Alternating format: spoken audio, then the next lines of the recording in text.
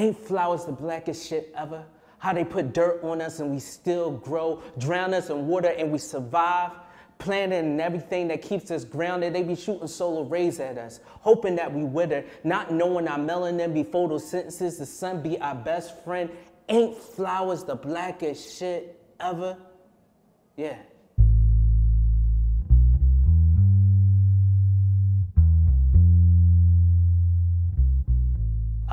I'm LindoYes, a spoken word artist, Blerd. That means that I'm a black person that identified with nerd culture and everything that relates to sci-fi and fantasy. And I'm a black superhero. Anytime I'm marching with the people and I'm amidst a protest, I always feel a sense of camaraderie, but I also feel love because there's a moment of just like collective grievances that we have in protest, that we can all cry together, we can all scream together, we can all chant together, we can all dance together, we can all have this righteous, needed raise to demand action. And within that, there's like small tasks that we all need of just like decompression. So sometimes inside a protest, there's people creating meditation spaces, making sure people have water, making sure people are okay so the cops don't have to intervene so there's no more harm done to people. So we're always asking everybody, are you okay? Do you need help? Do you want me to, help you out on this walk? All these things. And just like, do you need a ride home after this? Are you going to be safe afterwards? And these are coming from people you don't know. And that communal love is so powerful because it's beyond just like expectations, but it feels like such a norm. I came to be a poet because I recognized like I was a person that was living with social anxiety, and I still live with social anxiety. And in that social anxiety, the best way I could prescribe, safer interactions with me where I didn't feel as though so much anxiety because I was thinking of myself self-deprecating or doing anything that could embarrass myself or disappoint people. I was rehearsing conversations in my head. And the more and more I rehearsed those conversations in my head, the more I felt prepped and ready to have these interactions in person of things that I was anticipating. And the more I had those interactions, people were saying like, yo, you know what you said was a poem? And then I was like, really? And then I started doing that. And like, I'm a Blerd, so I love comic books, I love sci-fi, I love fantasy, I love anything that allows me to experience the possibilities of a better future.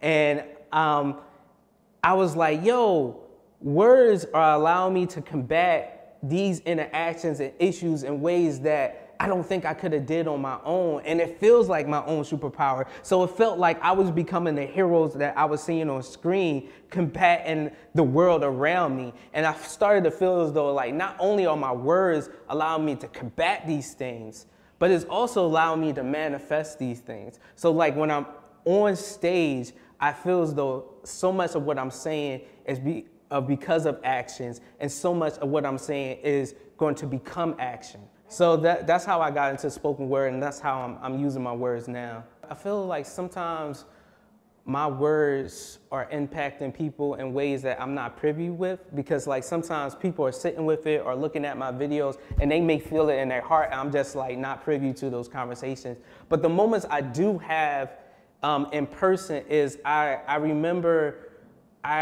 can remember so many times there has been tears of joy, tears of pain. And when I say tears of pain, I mean tears of pain and affirmation, like someone feels this same hurt as me, and that validates that this is not normal, and I needed that, So I experienced that, often, or sometimes it's just really casual of just like, yo, that's dope, and that made me feel, and that's all it is, So those happen often. Sometimes when I'm doing poetry in the midst of a protest, I see that activates people. I see that sometimes it allows people to move in a different rhythm when they didn't feel as though they had the beat to even move on. Or sometimes it just provides relief in the sense of just like, yo, you said things that I was feeling, but I didn't know how to put the words to it. And now you said it. Now it provides relief for me, because now I have words to say to others. I remember James Baldwin saying, the work of an artist, and I'm paraphrasing, the work of the artist is to make the movement irresistible. And I feel as though that's what my words are doing, and that's what I strive to, is to make all these actions so irresistible that you can't help to accept that we need a change to move forward. And what that forward look like, it has to be radical. It has to be in the spirit of this communal love that we have. Those that don't have it for us need to move out the way. 12 years ago, maybe 10, I'm not sure what my math, when Trayvon Martin happened and people said Black Lives Matter, it was still so much resistance to just like that matter part. It's just like we are just as valued and significant. But then with all the protest signs, the art that's created around Black Lives Matter, it has become so appealing.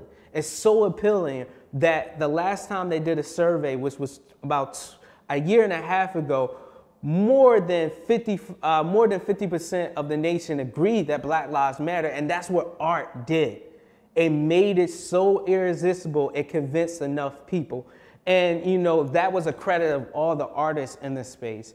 And anytime we think of any movement, it has art. Even when we think about the Black Panther movement, when we think of the Black Panther, we think of the Panther. We think of, so someone had to draw that panther in such a way that we got it. We got what's going on right here, you know? So that's why I look at my work of just making everything irresistible so we can convince minds and allow change and activate more people. Tears rolled down my eyes as I was looking in the mirror for answers. You was looking for a way out. You was the type of woman I blow bubbles with on a windy day, chase satellites in the sky as we stole parts for our time machine, and we fought dragons with just water guns. But no matter how many times we time travel, matter be past or future, it will always be present while you're leaving. And before you leave, love, before you leave, I want to French kiss your soul, so my tongue can speak on its being. You being you, you being beautiful. You create caterpillars in my stomach until they butterfly. You always on flight. That means you stay fly. I have never seen you at airports, but I know you skydive because you have fallen for people. I have fallen for you. I hope you fall for me, but you worship the sky. And I'm too down to earth for you. But maybe my spaceship can land on planet. You are the world. My world evolves around you. I hope I'm never out your orbit. I got secrets to tell you. Well, that's a lie.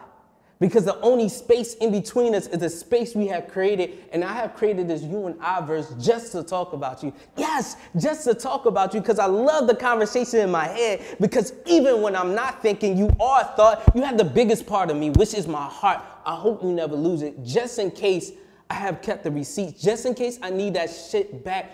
You know I have time travel. And seen our future. And seen you leave me. Well, I need you back in our present. Well, our joy is always, because I know in our future, our joy can be as faded as clothes that have been washed too much. I need to stop time traveling, because I have watched you too many times leave me, because you have skeletons in your closet. Well, don't worry. I have storage of baggage from me guilt tripping, but I can no longer afford that vacation because I've been on a pursuit of happiness. I hope you come with me. I hope you're on a driver or passenger seat side with me. And don't worry about the money. The money will come soon. You will leave me. And I know you're expecting me to have words to say because I'm a poet. To change the forecast of the weather we in. But in these moments, all I can do is reside in the storm and remember times we held each other close, times that we whispered to each other, I love you, and I remind you, and you hold me close, and whisper in my ear, I love you, goodbye, because we can no longer be any more committed than we are. And I hope in another lifetime when you are a butterfly and I'm merely the wind, embracing the flapping of your wings, consoling your soul, to be the free spirit that you are. Maybe then we can be more than we are. Thank you.